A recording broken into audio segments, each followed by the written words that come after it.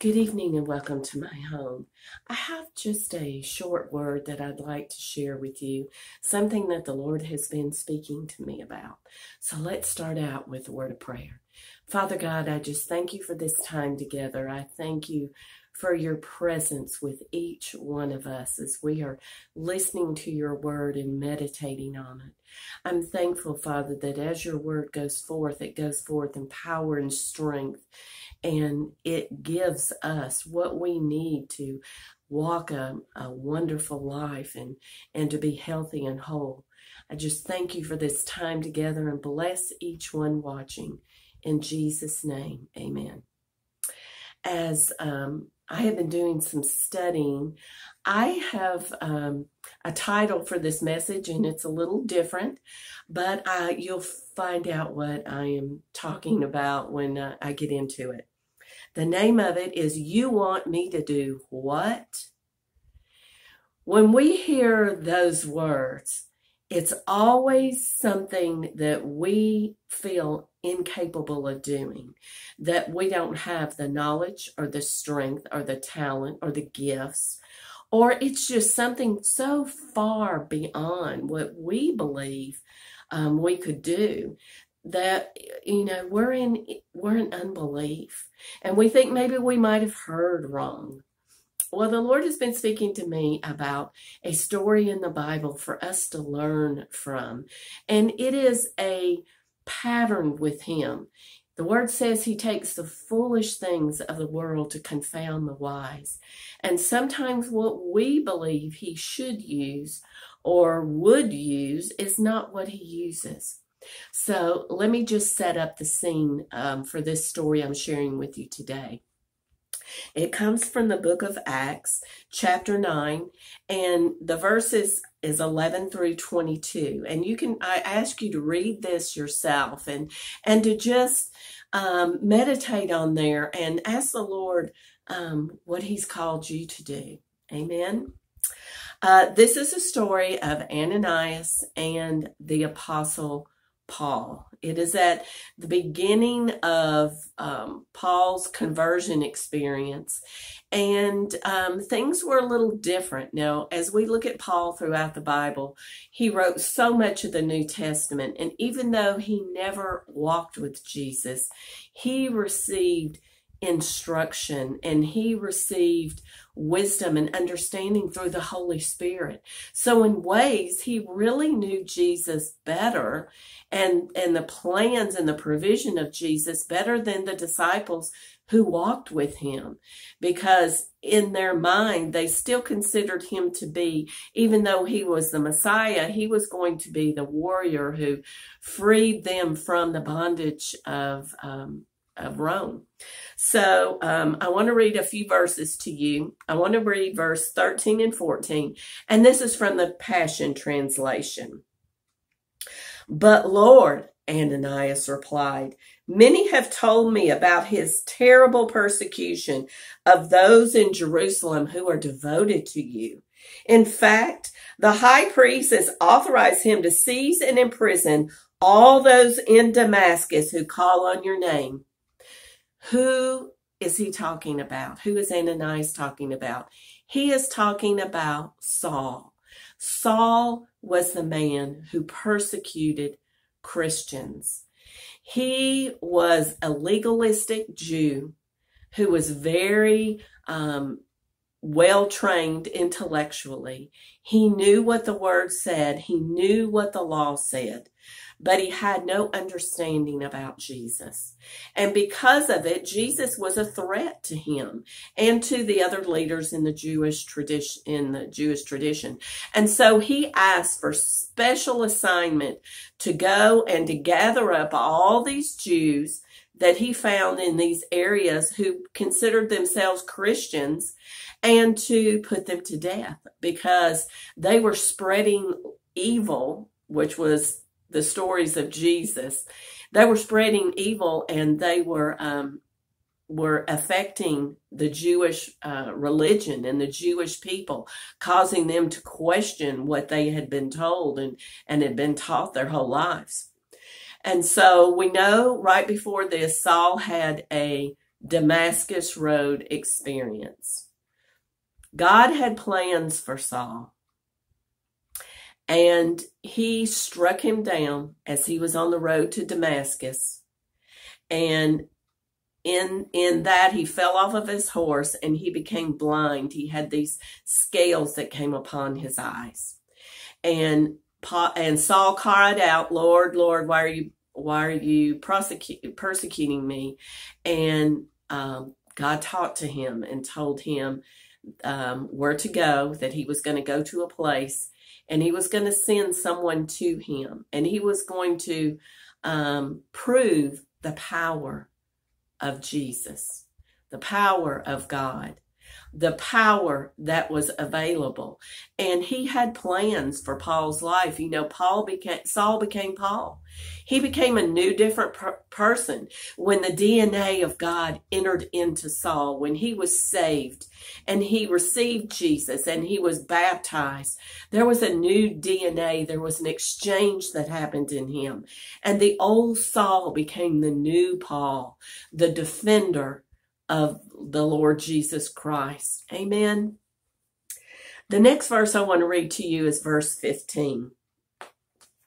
You know, we ask God to use us. We ask God to do things for us. But when he tells us something, we have the same kind of answer that Ananias said. Well, you know, God, okay, but you know that this person did this, this, and this, and what kind of family they've come from and all this other stuff. But listen to God's answer to Ananias, and it's a wonderful thing for us to reread. In fact, I underlined it in my Bible because this is God's plan. It may not always be our plan, but God's plan is the one that will come to pass. Amen. The Lord Yahweh answered him, "Arise and go. I have chosen this man to be my special messenger. He will be brought before kings, before many nations, and before the Jewish people, to give them the revelation of who I am." That was God's plan. For, you know, God planned the beginning to the end. He knows everything that's going to happen. And his plan was going to use Paul, who had been a persecutor, as a redeemer, as one who reached out in the body and gathered people together for Jesus. God's plan says, I chose him. We know he chose each one of us, and he's given each one of us a destiny. There in his plans, there are things that he has for us to do, people that he has for us to reach, that maybe we're asking like Ananias, but God, don't you know what they're into? Don't you know where they were at this weekend? You know that they've had their children removed from their homes, and, you know, they don't care about anything, and they won't keep a job, and, you know, they were going with so-and-so when they were still married. We disqualify people. God is the one who qualifies. He says, I am going to use that person. When we think about when God moves on our heart to talk to someone or to minister to someone, we have to remind ourselves of this verse 15. God's plans are not our plans. The last scripture I want to share with you is verse 17. Ananias left. Now, it does not say that Ananias questioned God any further. It doesn't say that he, in his self, was trying to figure it all out. When God told him that he had chosen Paul to be a special messenger, a special assignment for him, Ananias questioned it no further. Ananias left and found the house where Saul was staying. He went inside and laid hands on him, saying, Saul, my brother, the Lord Jesus, who appeared to you on the road, has sent me to pray for you so that you might see again and be filled to overflowing with the Holy Spirit. The thing that Saul needed the most to change him into Paul, the Apostle Paul, who wrote most of the New Testament, the thing that he needed was what God needed Ananias for. He needed Ananias to come to Paul. And he needed Ananias to talk to him, to minister to him about salvation and to bring the baptism of the Holy Spirit. It was not up to Ananias to qualify him. It was up to God. Father God, I thank you for this time together. I thank you for your presence that surrounds and envelops each one of us. I'm so thankful that even when we don't step up or when we question your motives or your directives, you love us enough to just explain or give us peace in our heart. And then you lead us, you walk through life with us. Father, I repent for the times that I have not been obedient to what you have led me to do. And I thank you that you still give me an opportunity regardless of what I've done in the past.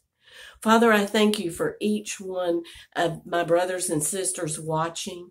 I thank you, Father, that you will just give strength to their heart to know that when you call them to step out, that you are there with them and you're going to lead and direct them. And they'll be able to follow the path that you have.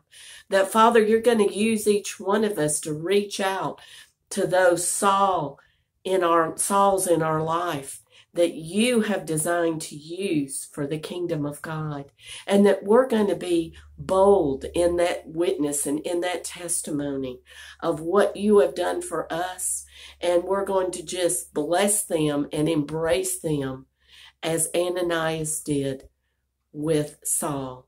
Saul became Paul, and Ananias was willing to go, even though the threat of what Paul had done to so many Christians was before his mind. When God told him, I chose him, Ananias reached out in faith and was obedient to the calling of God. Thank you, Father, for loving us so much. In Jesus' name, amen. Thank you for watching tonight. I know this is a little bit different word, but I just felt like there's so many of us who have walked lives that we have people around us that have been Sauls. It may be because of religion. It may be because of race. It doesn't matter. God created us male and female, and he created all of us together. All of us. None of us are any better than another. We have all sinned and come short of deserving a loving God. But because he loves us, he reaches out to each one of us, and we are to reach out and to love each other with that love that he has given us. So today, I just want to encourage you. God moves on your heart and speaks to you or shows you someone that he wants to reach. He wants you to contact for his kingdom. Do it. Do it. Be obedient to his leading. And it's going to fulfill so much in your life. He loves you so much. God bless you. Have a great week. I look forward to being with you next week. God bless and good night.